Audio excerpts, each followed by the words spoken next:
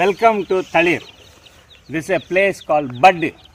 This is budding forth for a new life, and we are Capuchins working for the renewal of the society and the church. Dear brothers and sisters in Jesus Christ, welcome to THALIR Capuchin Online Ministries. This is THALIR Lenten online messages titled 40 Days, 40 Graces. This is offered by Brother Dilip Kumar, a Capuchin friar. He continues with the biblical tradition of 40 days spent by Moses on Mount Sinai and Jesus in the desert. Similarly, these 40 days and 40 graces with rich scriptural reflections calls for a transformation. Brother Dilip Kumar is presently at the friary category in the formation of the major seminarians. He conducts retreats, gives motivational talks and sessions on counseling and psychology. Here comes Brother Dilip Kumar. 40 Graces for 40 Days. Grace 3. Change of Heart, the best expression of God. Dear friends in Christ Jesus, listen again to the first words we heard today from the first reading. Shout out, do not hold back. God tells Isaiah, lift up your voice like a trumpet. Announce to my people their rebellion. Their rebellion is that they are fasting, doing the religious things for their own interest, and at the same time oppressing others.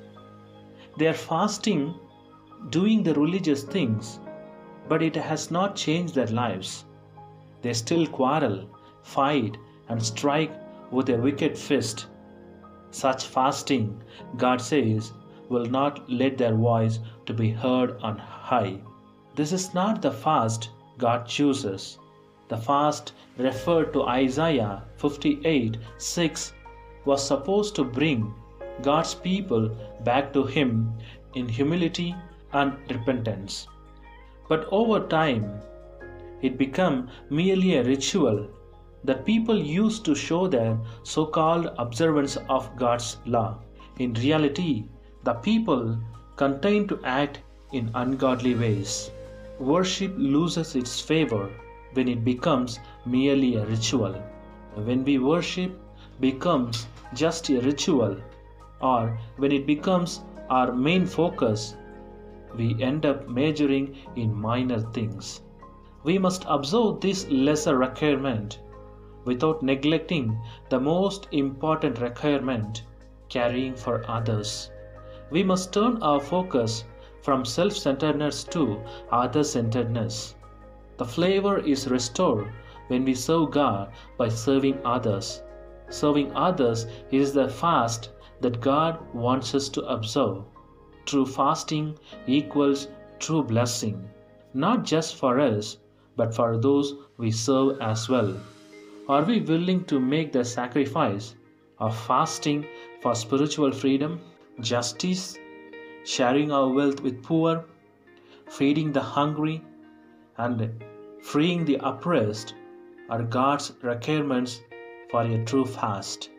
Fasting means more than just giving up food. It means giving up some of our time and resources to do God's work in our world.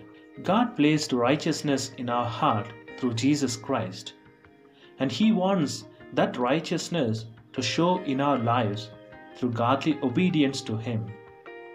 In calling us to obey Him, God calls us to fast in a way that will bring us back to God in humility, repentance, and true faith, especially during Lent. If we do, we will grow closer to God.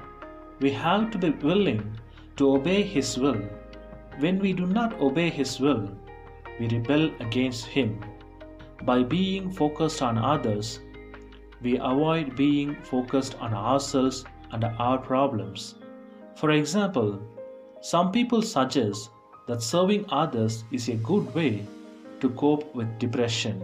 When we focus on others, not only will God nourish us and gives us strength to cope with our problems, but He will also give us a special place in His heart. God's heart yearns to ease the plight on those who suffer. He wants to use us as His arms and legs to ease their misery. God directs us to ease their plan. God wants us to do the work not with what we do not have, but with what we do have. He wants us to use what He has given us to do His work in our world. Dear friends, change of heart is a grace we have today. Change of heart is the best expression of God's dwelling in us. Our spiritual acts of mercy may mean nothing to us and others if our hearts are not converted. Let's express God through our lives today by having change of heart. Sanctify yourself and you will sanctify the society, says St. Francis of Assisi. Have a grace-filled day, dear friends.